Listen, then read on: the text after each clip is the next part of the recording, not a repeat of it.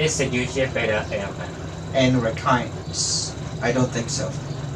It's getting worse and worse. Yesterday, January, and the really bad human rights violations happened in Rakhine, in the village named the Myint village, and we are recording that in the village civilians got warned, they got beaten, and their property were taken away, money, gold, you know. But the government army say they did not do this. But the civilians believe that their property were taken by the army. Government armies are saying no to this, but we are still finding out. And if that is true, that's really bad.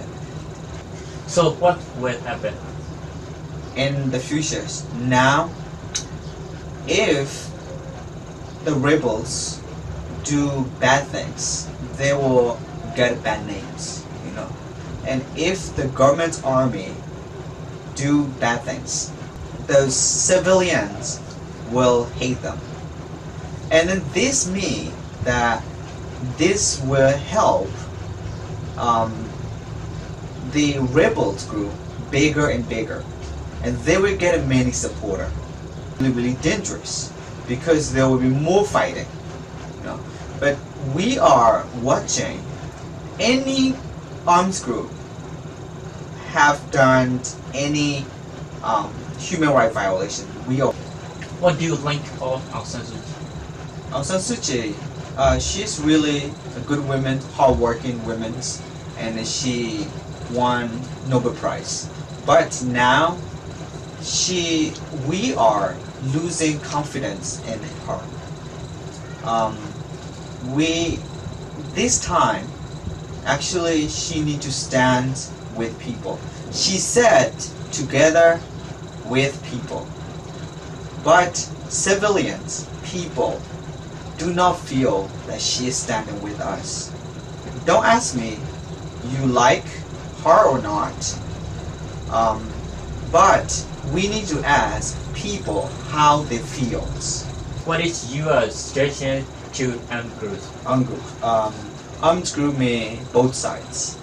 Arakan's army, rebels, groups, and also government army. Because of their fighting, people, civilians should not get hurt. You know, now many civilians have been displaced, more than 6,000 now. 100 times fightings between Arakan army and Myanmar army since 2015.